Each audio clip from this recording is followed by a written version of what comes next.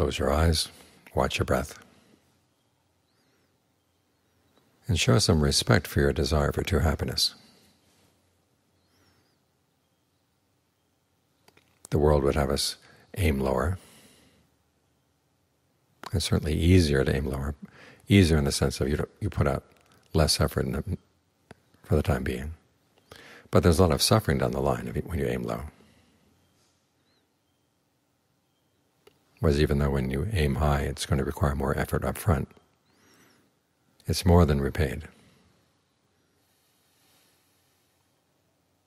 If the happiness is really true, in the Buddha's definition of true happiness, you reach a point where you have a happiness that doesn't have to be maintained. In other words, once you've got it, there's no more effort that has to go into it. That's what you want to aim for. And so any other thoughts that come into the mind right now that would pull you away from the breath, you say, where are you leading me? If you stay with the breath, you're headed toward true happiness. What do those other thoughts have to promise?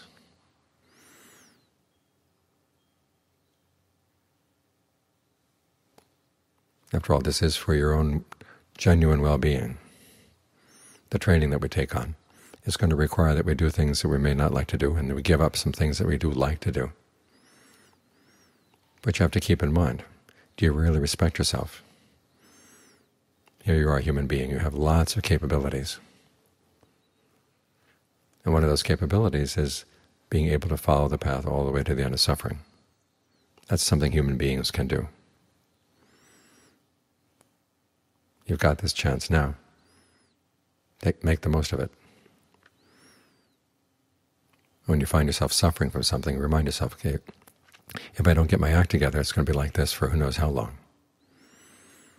As the Buddha said, craving and consciousness can keep each other going indefinitely. Do you want to follow them, or do you want to follow the Buddha's path? The reason we bow down to the Buddha is because he has us respect our desire for true happiness. Each time you bow down, you should remind yourself, this is why you're bowing down. This is what you're bowing down to. He respected his desire for true happiness, and he benefited from following that desire, respecting that desire. So he sets a good example for us.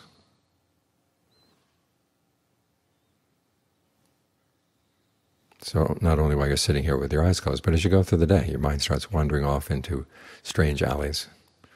Ask yourself, is this really where you want to go? Is this the best place you could be going? You have the choice. And don't listen to the voice in the mind that says, well, this is just the way I am, or this is what I like.